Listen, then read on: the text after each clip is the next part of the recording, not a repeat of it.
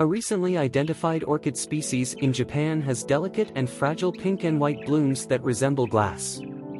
The Spiranthes hachijoensis, a new species of orchid, was discovered near Hachijo Island in Tokyo Prefecture and is closely related to a common orchid species found in Japan.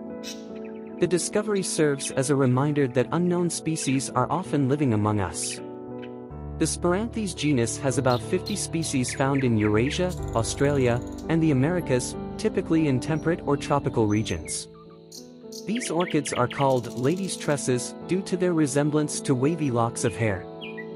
The lead author of the study, Kenji Suetsugu, and his colleagues analyzed the plant's physical features, genetics, and means of reproduction from 2012 to 2022. They found that the S. hachijoensis has physical differences and a unique genetic makeup compared to other Spiranthes species.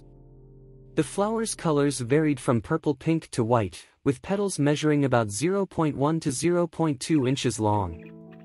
The discovery of S. hachijoensis highlights the importance of studying and protecting the orchid family. S. hachijoensis had smaller flowers with wider bases and straighter central petals than other Spiranthes species. It also lacked a structure for self-pollination. Morphologically, it was a close match to S. hachijoensis and S. nivea, but minute physical differences and genetic analysis confirmed it was unique.